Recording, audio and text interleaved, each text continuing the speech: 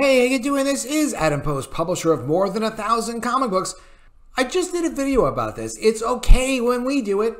That's what the legacy media say. It's okay for legacy media critics to trash Black Adam, face no accusations of being racist or review bombing.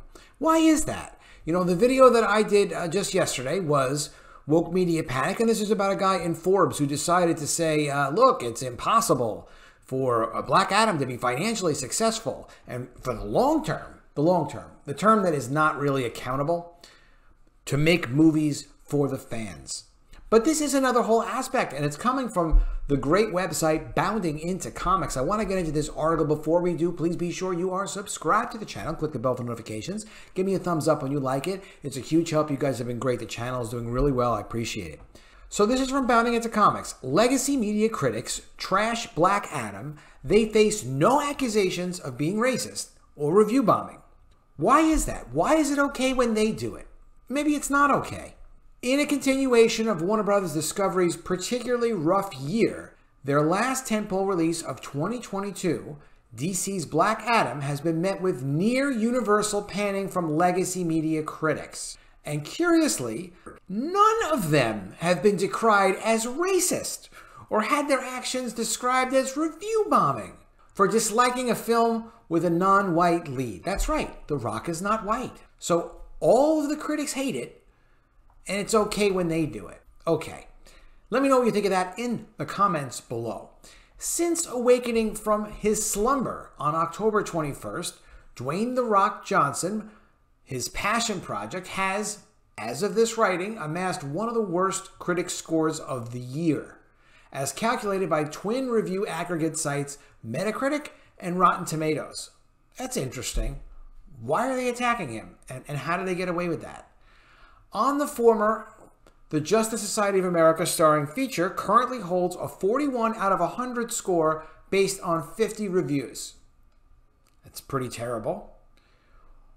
While on the latter, the thoughts of 223 critics have left the film with an equivalent rating of 39%, thus officially bestowing Black Adam with the not-so-coveted title of Certified Rotten. Okay, so that's going to damage it. I was even talking to a friend in the comics industry the other day, and he said, yeah, I heard the movie wasn't that good. I said, look at the audience score. Don't look at the critics score. Anything good is always going to be review bombed now by critics. And then they did this great article at Bounding Into Comics. Yet, upon reading the actual reviews themselves, it seems that the critics held far less of a favorable opinion of the film than the above averages could even suggest. Quote, Dwayne Johnson is at his most uninteresting, muscles and spandex, as an ancient Egyptian bodybuilder who must learn, like Drax in Guardians of the Galaxy, that sarcasm is cool, and that, like Arnie in Terminator 2, torture and murder is not. Dismissed the Times' Kevin Marr. Pierce Brosnan appears as a Doctor Strange knockoff called Dr. Fate, and the whole thing is buttressed by some ugly political revisionism. Echoing a particularly common criticism echoed among tired comic book movie fans, Glenn Weldon wrote for NPR. NPR, I'm sure they loved it, right? It seems both obvious and inevitable to note that this many years into superhero cinema's ascendancy, novelty comes at a premium.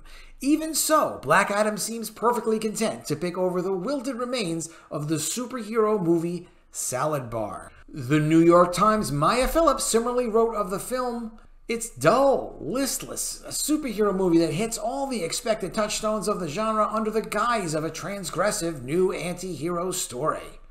Well, it's a superhero story, Maya. It's going to be like a superhero story when it comes from Warner Bros. Discovery. God knows what you're going to get from Marvel, but DC Films is a little bit more focused.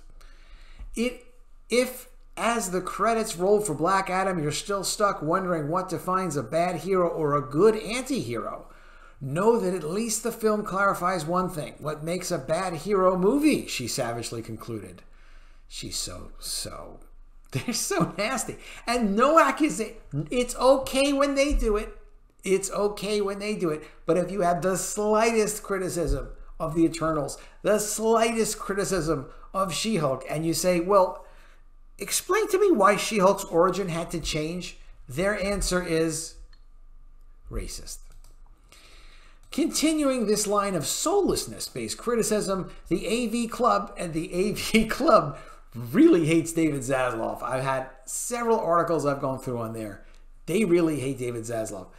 Phil Perello admitted, Black Adam unfortunately resembles large chunks of what came before, a brooding, weightless CG punchathon shot with the same grimy visual style of previous Snyderverse entries in the DCEU. A movie full of undercranked, slow-mo action. It's really okay to let this aesthetic go, Warner Brothers.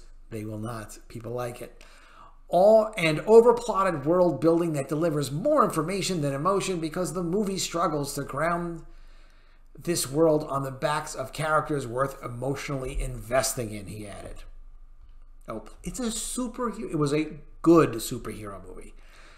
Even those reviews classified as positive struggle to give any sort of solid praise or recommendation of the film. You would think they would note that it was a fairly diverse film and that, you know, that's to be complimented, right? I mean, that's supposed to be like the big currency to these guys.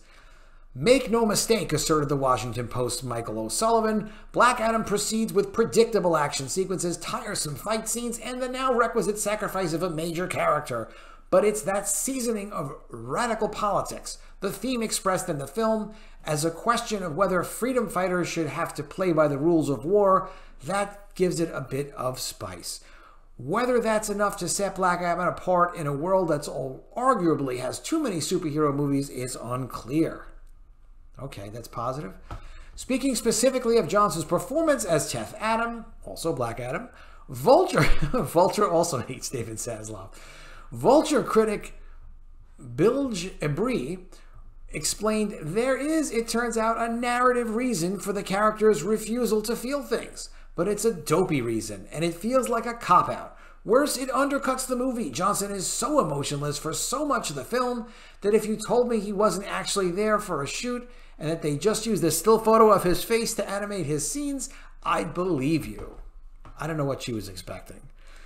Honestly, after more than a decade of overbaked cookie-cutter superhero flicks, I'll take it, he ultimately sighed. Just don't ask me to care about anybody. Okay, you don't have to care about anybody. Black Adam is a superlative and clever example of this sort of movie, coloring within the lines while drawing fascinating doodles on the margins. Matt Zoller cites more positively rephrased the above arguments in his review for RogerEbert.com. In its brash, relentless, overscaled way, Collect Sierra's film represents its audience and wants to be respected by it. Okay, that's sort of positive-ish. As noted above, these criticisms, overuse of CGI, uninteresting characters, nonsensical narratives, clear signs of studio meddling are similar to ones numerous fans have leveled at Hollywood's recent attempts to capitalize on a given long-established franchise's inherent audience base, such as a Doctor Strange in the Multiverse of Madness, Wonder Woman 1984, or even the Star Wars sequel trilogy. Yet, as noted by many, including YouTuber Ryan Kinnell, no outlets are running hit pieces on detractors claiming that they're bigots engaging in bad faith review bombing. Way to go, Ryan. Good point. No one is claiming that the Samoan/black actor-led film's critical rejection is based on angry, straight, male, often white comic fans being unable to handle a changing world that's leaving them behind. Where are all of those complaints? Oh, it's okay when they do it. Without a specific confirmation from any of the involved parties, such as the studio, the outlet bosses, or even the reviewers themselves, it's impossible to say with 100% certainty why this narrative hasn't arisen around Black Adam. However, to caution a theory, it ostensibly seems that no one is rushing to play savior to Johnson and crew, even as Cressida Sewell and Aldous Hodges, whose respective race swap performances of Cyclone and Hawkman, along with the rest of the JSA, were described as inconsequential and nonsensical by every near critic, because they can't use this film in a culture war narrative due to the fact it was not developed with spiteful intentions toward its audience. Well said.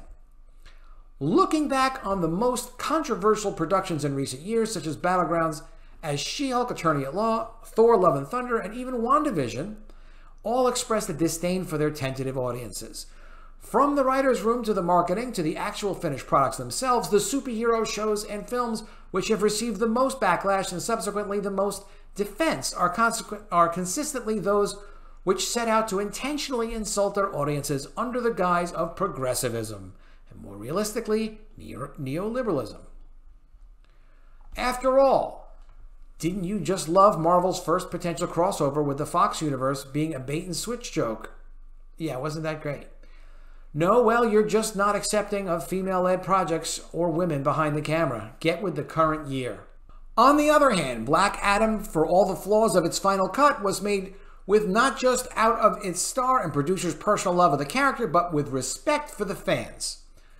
At the end of the day, Johnson did not set out to intentionally poke at fans in order to milk the marketability of their frustrated reactions, but to make what he thought would be a solid and entertaining time for fans. Absolutely did. It completely delivered as a fan film. And arguably, he did just that, as despite the film's above rejection by critics, the film holds a resoundingly positive audience score on both Metacritic, 7.5 across 316 reviews, and Rotten Tomatoes, 90% over 5,000 plus verified views. That is high. Further, he's stuck by his philosophy post-release, crediting fans in full with the film's success. I mean, what more could you... This is all you want as a fan. This is all I want. The phenomenal 90% audience score for Black Adam is so gratifying for so many reasons, tweeted Johnson on October 22nd. 15 years. Thank you all for so much, for all the love and support. In the end, the only thing that matters to me is sending the people home happy, he concluded. And that's what I'll always fight for. What a guy. How could you not support that? At the end of the day, legacy media has once again proved that they are existing by the creed of rules for thee and not for me. It's okay when we do it. Let me know what you think of all this in the comments below. Please be sure you are subscribed to the channel. Click the bell for notifications. Give me a thumbs up when you like it. And I will see you again soon with another video. And if I don't see you, I will miss you.